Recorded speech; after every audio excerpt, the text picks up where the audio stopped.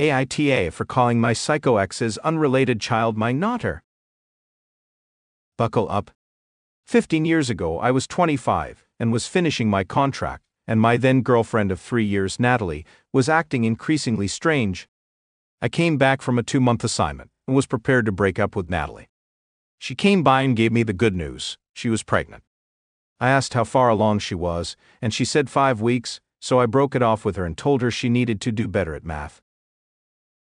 She refused the breakup and insisted the baby was mine, so I told her the following: 1, paternity test, and 2, if the child was mine, we could talk about financial support and custody arrangements with lawyers. She refused both and told everyone we both knew that I was a deadbeat for knocking her up and leaving her. I told everyone I was on a 2-month assignment when she conceived, but a few insisted that for the sake of decency, I house her and give her limited support. I consulted a lawyer about this mess, and the lawyer made it very, very clear that any overt support I give could be seen as me taking responsibility. So I told these friends that, and almost dropped it, except for one guy, who again insisted that charity couldn't be used as a legal cudgel like that. I told him if he believed that, he could house her. He agreed to drop it after that. The child was born, and not even going to do the whole, she didn't look like me, because most babies are born with squished faces, and all I saw were the pics she sent me with messages like "Emma wants to know where daddy is" and shit. She still refused to take any paternity tests. But her constantly showing up with that baby got to the point where I filed an RO. Fun fact, in my state, a permanent RO is not permanent. It is 2 fucking years long. The only way to get it longer is if there is a violent crime associated with it. And apparently, bugging someone with a baby that's not theirs is not a violent crime. So, my life for the last 14 years has been me renewing the RO every 2 years because, once it clears, Natalie shows up again with my not child. I eventually found a nice girl and got married, and now I have a 9-year-old son, Henry.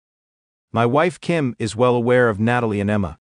When the cycle begins again, I always say the same thing: 1, paternity test; 2, once paternity is proven, I will take custody and get financial support set up. Natalie always refuses and says both are insulting. Recently, the cycle started again, and this time Emma showed up first. She approached my son during a school event, a visit to the zoo, and said, "Hi, I'm your big sister Emma." Henry knows about stranger danger and runs away to a teacher. I had to have a very, very painful talk with the teachers and parents who were at the event about my relationship with Emma and Natalie, and how Emma was never my daughter. I even called her my Naughter once or twice in the conversation. After the group disbanded, one of the mothers confronted me and said that while Natalie was in the wrong telling this poor child I was her father, calling her my Naughter was mocking the situation. I kind of get where she's coming from, but I can't help this child, and the honest truth is playing light of the 2-year cycles is the closest I can get to finding peace in the situation. Edit. To answer the repeated question in my state, the mother has to start the petition for the father to be established and the test to start. There is no instance where a father can start the petition. There was a chance to do this when Emma was born, but the window was exactly 1 month, and I was much too focused on the RO, not thinking the paternity angle would bite me in the butt. One last time, to everyone saying, just ask for custody, that'll force a DNA test. Literally can't be done. Been through this enough with a lawyer, and have consulted with other lawyers. There are laws protecting children, and a lot of them exist for good reason. I'll explain it the way my lawyer explained it. Imagine there's a woman who ran from an abusive ex. She finds out after she escapes she's pregnant. She gives birth, never puts the ex on the birth certificate, and never tries to file for support because she wants to get as far away from him as possible. He finds out years later and tries to rope her back in, using the child as leverage. She can just say no, and the state has to let it go. There is, however, a provision that if the father was involved enough to know when the birth was, he could submit his DNA to the state within 31 days of birth as a potential father, but that time has long passed. The law is designed this way on purpose. In the eyes of the family court, I am a random person, and I was never claimed to Emma. If you think the state wants all children to be claimed by fathers and will gladly submit any DNA test whenever any potential father shows up, find a random single mom, call the family court, and say you want to claim her child. I am tired of everyone acting like all I needed to do was fill out one sheet of paper, and this nightmare would end. Please, just call a lawyer for a free consultation, or post on legal advice and ask them. It doesn't work that way. Update. Got off the phone with my attorney. We have a preliminary hearing on the new RO this week. We will most likely be issued a temporary RO, and then after that, another hearing for the permanent RO. CPS is investigating Natalie and Emma's living situation. The teacher's report held a lot of weight, and my lawyer thinks that this might actually be a way to end the madness now. In family court, for minors there exists something that's like a temporary, court-appointed guardian. I think the term is guardian ad litem, who is only a guardian for legal purposes and procedures and decisions of such, including for medical. If the family court appoints such for Emma, we can ask this temporary guardian for the DNA test and get this put to the ground. The madness might actually have an ending in sight. Adding here, I feel like I need to explain the relationship I had with Natalie all those years ago. When I got back from my 2-month assignment, I was already dead set on breaking up with her. Her, "oh wait, I'm pregnant," was never going to make me marry her. In fact, I doubted she was pregnant for several weeks.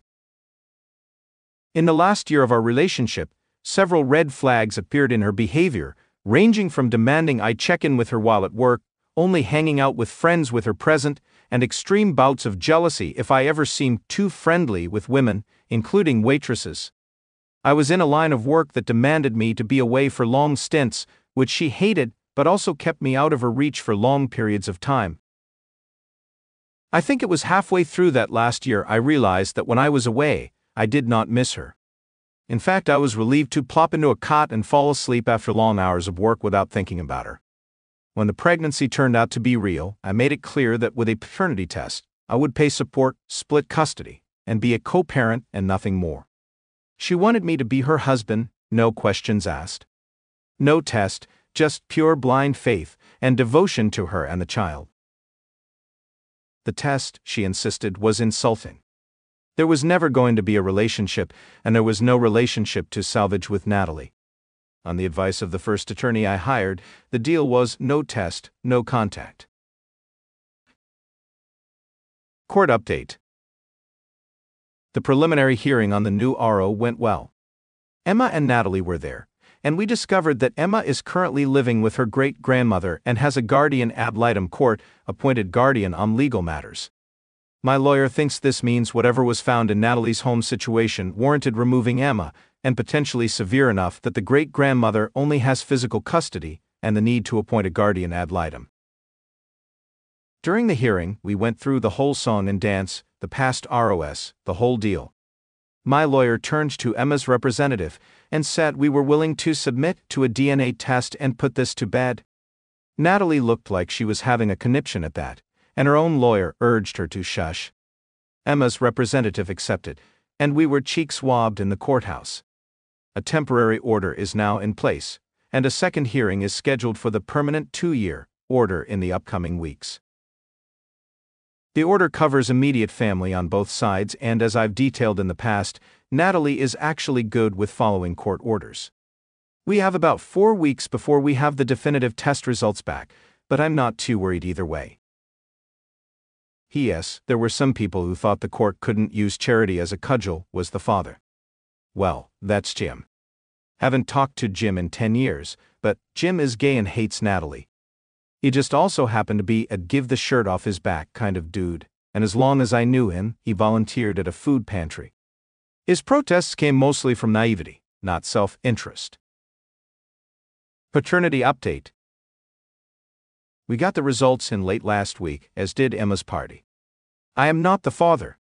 Natalie had a major blow-up when she heard the news from her grandmother Sylvia. Emma's currently living at Sylvia's, and is out of Natalie's custody. This blow-up included a major tantrum on my front lawn, which also violated the temporary RO. Natalie has been arrested, but Sylvia hasn't bailed her out. Sylvia has communicated to my lawyer that she wants to apologize for bankrolling Natalie's life for the past 15 years. I only met Sylvia a few times when I was dating Natalie, and I know Natalie grew up with her and Sylvia had money, but I was never really told the extent of that. Sylvia has communicated, via my lawyer, which is technically allowed with the RO in place, that both she and Emma want to send me an apology, via a letter. I told my lawyer they were free to write whatever letters they wanted as long as this was the last communication we had with them. The permanent RO is certainly going to be granted now, with the emergency one violated. We still don't know what caused Emma to be removed from Natalie's care, or if Natalie has any underlying issues. If we do get the letters, I will post them.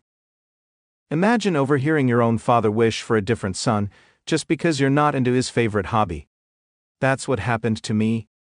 My dad, 45M, and Grandpa have always been car enthusiasts, and they share a special bond over their love for fixing and talking about cars. I, 17M, on the other hand, have never been into cars. I know the basics, but I don't share their passion. Recently, our new neighbors moved in next door, and their nephew Mason, 16M, who is obsessed with cars, started spending time with my dad in the garage. I didn't mind because my dad and I have other things we do together. But on Father's Day, while waiting to ask my dad something, I overheard him tell Mason, "You're exactly the kind of son I wanted to have." Those words cut deep.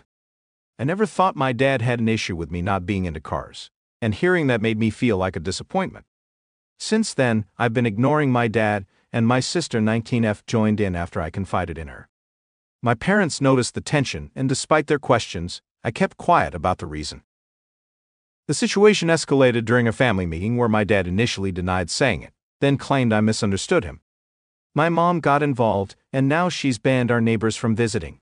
My dad left the house, and I'm left feeling guilty for not letting this go.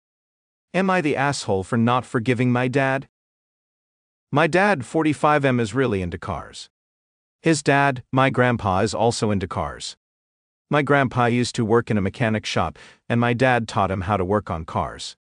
They can talk for hours about different car models and engines and tell stories about cars they've worked on. I, 17M, am not really into them. My dad tried to get me into fixing cars with him, but it didn't work. I know basic stuff like how to change a tire or oil and jumpstart a battery because he taught me, and I'm glad about it. But talking about cars and working on them for fun, I'm just not into it. I always thought my dad was okay with me not being a car guy. 5 months ago, we got these new neighbors who had moved next door. They are married, and their nephew Mason, 16M, lives with them. Mason and I go to school together. At first, I helped show him around school until he got comfortable and made his friends. He and I still talk, but we don't hang out. Mason is like my dad and grandpa. He's obsessed with talking about cars and has a list of cars he wants to drive and own one day. He would come over with his aunt and uncle, and many times Mason and his uncle would hang out with my dad in the garage. Sometimes I'd be there too, but usually it's just them. My dad usually works on his project car in the garage every other weekend for several hours. For Father's Day this year, he said he wanted to work on his car all day uninterrupted, which my mom agreed to. Whenever he works on his car, he leaves the garage door open. Mason has been coming by when my dad works on it for the past couple of months, and he talks to my dad and sometimes helps him out with smaller stuff related to the car. I don't care. My dad does other stuff with me. But on Sunday, I went to ask him something when he was in the garage with Mason. The door from the house to the garage was open, and he and Mason were talking. I was waiting by the door for a chance to speak because I didn't want to interrupt their conversation. My dad was praising Mason for whatever he did. Mason said he had done that with his dad, and my dad told Mason that his dad would be proud of him. Then he said Mason was the kind of son that he wanted to have. Why, but that fucking hurts to hear. I never thought my not being into cars was an issue for my dad. I knew he still loved me, but that's not enough. I didn't say anything and just went back to my room. He doesn't know that I know what he said. I've been ignoring him since then. I still answer him when he asks me questions or tells me to do something, but I don't want to talk to him anymore. He and my mom, a 43F, have asked me if something is wrong, but I lie and say no. I thought they would just let it go. Still, a few days ago, I messed up and told my older sister 19F what happened because she kept asking, and now she's not talking to my dad either, and she's a lot meaner to him about it. But I made her promise not to tell anyone the reason, so she's keeping her word. It's tense in our house right now. My parents kept asking us why we were mad at our dad, but neither of us answered. I don't know, maybe I should just let it go and return to how things were. I don't want to though when my dad is disappointed in who I am. Am I the asshole if I don't forgive my dad? My dad asked to be left alone to work on his car, but it's not because he didn't want to spend Father's Day with us. We had a special breakfast for him and gave him his gifts in the morning. The incident happened in the late afternoon. My mom usually wants to be left alone to work on her art projects or read one of her books on Mother's Day. It's not that they don't want to spend the day with us. They just like to focus on their hobbies without worrying about household or family duties for a few hours. It's normal in my family for my mom and dad to sometimes give each other breaks or a day off. Another thing is my dad didn't invite Mason to work on the car with him. He told Mason a while back that if the garage door is open, Mason can walk in and chat. That's what Mason usually does. My dad doesn't talk to him outside of when Mason comes over alone or with his aunt and uncle. I don't think my dad even has Mason's number. They're not close. They're both just like cars. I know most people told me to tell my mom, dad, or both about what I heard. I was kind of hoping the tension would go away and just be forgotten, which I know is dumb and not realistic. Still, I didn't want that awkward conversation, so I kept quiet. Things got really bad today. My sister and I were still mostly ignoring our dad. My mom would keep asking us questions and guessing why we were mad. I thought she gave up, but earlier today, she said we would have a family game night tonight, which we never really do. I didn't feel like doing that, but I would sit there and just deal with it. But my sister told my mom we wouldn't join if Dad was there. My mom asked why, but my sister said he knew what he had done. So my mom went to talk to our dad, and about an hour later, she made us all sit down in the living room to talk. My dad was mad now. He told us that we need to say whatever is on our minds, because now our mom is asking if we caught him cheating on her or something. She was running out of theories for why we were mad. TBF, she guessed it right on the second day, asking if he had said something to make me mad or upset, but I lied and said no at the time. She said she knew it had something to do with me because I was mad at him first. So I finally told her what I overheard my dad say. My mom was shocked, and my dad immediately denied it, which sucked. 'Cause if he thought it and said it out loud, he could at least have the balls to admit it, but he didn't. He said he didn't say that, but I told him I knew what I heard. He tried to lie and say that what he said was that Mason's dad would be proud of him, that's true, and that if Mason was his son, he'd be proud of the kind of person he was. That's a lie. He didn't say that. My sister got mad and told him to stop gaslighting me. Then they argued for a couple of minutes until my mom stopped them. My mom asked me if I knew what I heard, and I said yes. I told her what he said to Mason. Your dad would be proud of you. I know I would be. You're exactly the kind of son I wanted to have. I know that because I keep hearing my dad's voice saying it over and over in my head. I've been hearing it whenever I look at him since that day. And my mom turned to my dad and started yelling at him for saying that. So my dad finally admitted it, but said that I misunderstood him. He says he was just trying to make Mason feel better 'cause Mason was sad and kept talking about his dad, who died because it was Father's Day. My dad wasn't trying to put me down or say I was a disappointment to him. He said he was sorry and tried to hug me, but I was mad that he denied it initially, so I didn't let him. My mom didn't accept his reasoning either. She said that Mason, his aunt, and uncle aren't invited anymore and that we're just gonna be neighbors from now on, and that's it. I feel bad 'cause they didn't do anything wrong. But my mom kept going and telling my dad that he needed to stop spending so much time on his stupid car and start paying more attention to his family. He doesn't spend a lot of time on it. Maybe like 2 days out of the month for 3 to 4 hours. I think she was just really mad at him, which is what I was worried about. So my dad shouted that he'd just get rid of the car since everyone suddenly had a problem with his hobby. After that, he left for my uncle's house, his brother, and I don't think he's coming back tonight. I feel really bad. I should have just let it go. I want to, but I can't. If he hadn't tried to lie and just said sorry, maybe I would have accepted his apology, and this would have been done. I'm not even mad anymore. I just feel like a failure. I wish I could have just been more into cars. Then this whole thing would have never happened. It's not a happy update, but many people asked for one. I hope he comes back home soon.